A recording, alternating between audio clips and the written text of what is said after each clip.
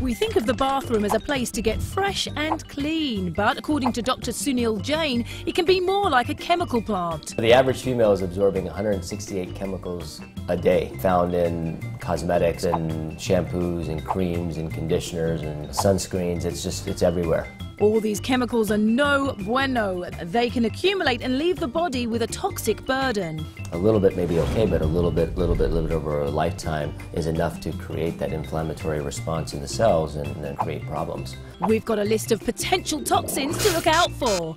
First up, BHT, which is an additive found in some lotions. Basically, it's used to maintain freshness, to extend the shelf life. We're finding that it's been linked with cancers. In a long list of ingredients, it can be hard to spot these 3 little letters. So use an app like Think Dirty to scan your product. Oh my goodness, look at this long list of ingredients. I'm just going to go ahead and scan.